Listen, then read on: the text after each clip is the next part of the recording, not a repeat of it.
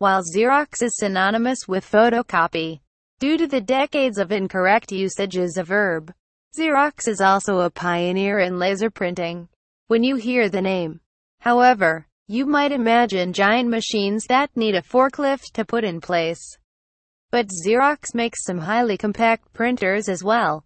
And although these printers are aimed at the small business or workgroup markets, some, like the Phaser 6010 we tested, will work at home or in a college dorm, despite missing a couple convenient features. Is this $250 still worth the investment? The Phaser 6010 is a small, fairly nondescript laser printer. It measures a compact 15.5 by 12 by 9.2 inches and weighs in at 23.4 pounds, so it will easily fit on most desktops.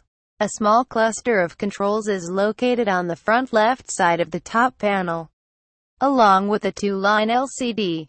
Here's where you adjust settings, cancel a print job, or put the printer into a power-saving mode.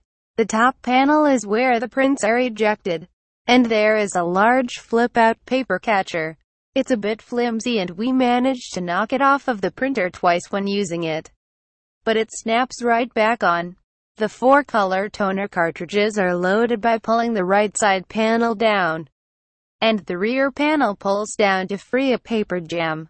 A pull-down panel on the front of the printer exposes the 2 paper input trays.